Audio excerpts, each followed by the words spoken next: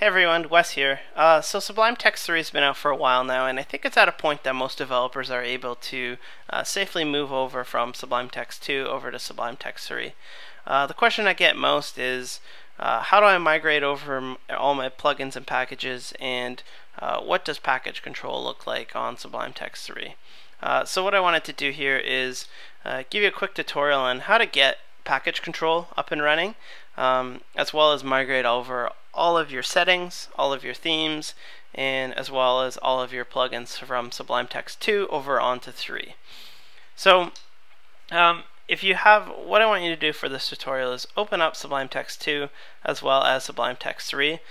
You'll notice that the author has renamed it to just simply Sublime Text, and no longer Sublime Text 2 or Sublime Text 3. So if I go ahead and click it, you'll see that I have it just here on whatever state. What I want you to do is open up the packages folder for Sublime Text. So click in the top left hand corner of your screen, click Sublime Text, Preferences, and then Browse Packages. If you're on Windows, it'll just be Preferences, Browse Packages. And what this will do is it will open up your packages folder, as well as show you a few more folders for Sublime Text. The contents of these packages is probably going to be different for everyone. Maybe you tried it a couple months ago, maybe you tried to migrate over your packages yourself and it didn't quite work. So what I want you to do is just make sure you're in Sublime Text 3 folder, and then just select all of your files there and just blow them out. Delete them all, because we're going to be starting from a super fresh slate and we don't want to have to be dealing with anything that you've set up before. So go ahead and blow them all out, and then quit Sublime Text 3 and then start it up again. What you'll see is that Sublime Text went ahead and populated it with those 4 folders right again for you. No problem here. And if you go into Sublime Text, you'll see that we're able to go ahead and start writing code. Problem is that we can't install any packages because package control hasn't been installed yet. So Will Bond, who's the guy that develops package control, he's been working real hard on getting package control up and running with Sublime Text 3. So the way to get this installed, unfortunately, isn't as easy as the previous version because it's still in development. But the way we do it is through with Git. So what I want you to do is open up Terminal or iTerm, and go ahead, and what we want to do is move over to this folder right here. So Sublime Text 3 Packages. So where this is located is actually nested in quite a few folders. So we could go CD tilde library application support Sublime Text 3 packages, or a much easier way is just take your packages folder, drag and drop it into your terminal window and hit enter. What we want to see here is that we're in Sublime Text 3 / packages. So if I list my files here, we just have a user folder and nothing else. If we were in Sublime Text 2, you'd see every single plugin that you've ever installed. So the way we do this is go on over to the package control installation website and scroll right to the bottom. You're going to see we've already CD'd into the packages directory, but now we want to go ahead and grab clone the repo, which is from GitHub. So paste it in there, give it just a second, and now if I list the files, you'll see that we have this new folder called package control. If we CD into that,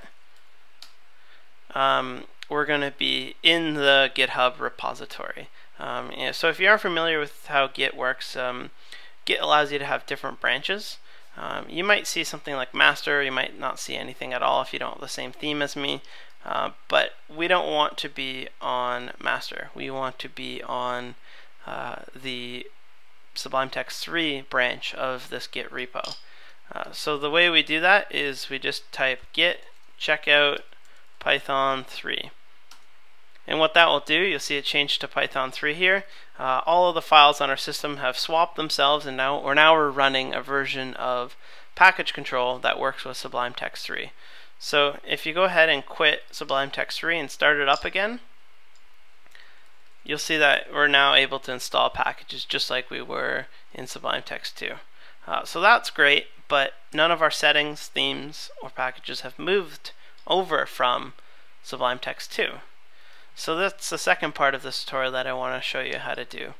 So if we go back to our folder here, you'll see that we're in Sublime Text 3, but if we move over to one folder down to Sublime Text 2, you'll see that we have a packages folder, and inside of that I have every single theme and package that I've ever installed into Sublime Text. So the way you might be tempted to just copy this entire directory right over to this one. However, that's not going to work for you. So the solution to that is fairly similar to that. We want to go ahead and select every single folder that's inside of this packages directory. But if we were to copy that, we'd be overwriting some pretty critical parts of Sublime Text 3. So we want to unselect those packages that are purely just for Sublime Text 2. So I'm going to go ahead and unselect that. So just a garbage file. The important folders to uncheck here are the default folder, because the default folder here are the defaults for Sublime Text 2, not for Sublime Text 3. So we don't want to move that over. If we do, we're going to be overwriting a bunch of Sublime Text 3 features. So make sure you uncheck that. As well, you scroll right down, you want to uncheck the package control folder, right? Because this package controller folder is for Sublime Text 2, whereas we just installed the Sublime Text 3 one. So if we copied that over, it would just be overwriting all of our efforts that we just did. So with those two unchecked, I'm going to copy them. I'm going to head over to Sublime Text 3, and I'm going to click on the packages folder, and I'm going to go ahead and paste it in. Now right away you'll probably get a pop-up with something like this: an item named user already exists, do you want to replace it? So user refers to the user directory, and if you've ever made a setting change on Sublime Text, if you've ever made your own snippet, if you've ever made a custom keyboard shortcut, all of those user-specific preferences that you've done, they all live in the user folder.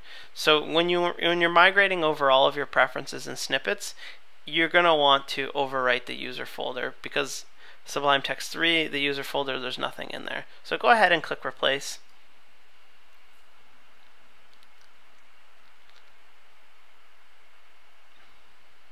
And just a few seconds later, they've all been copied over.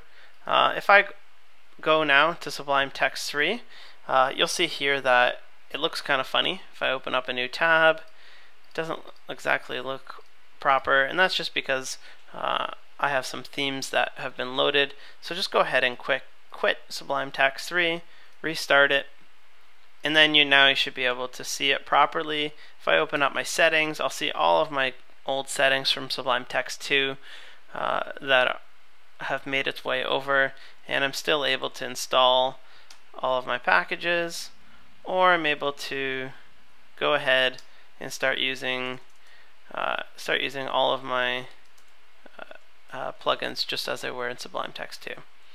So that's it. Just make sure you don't copy over the default in the package control folder, and you'll be in good shape. So thanks a lot, and let me know if you have any questions.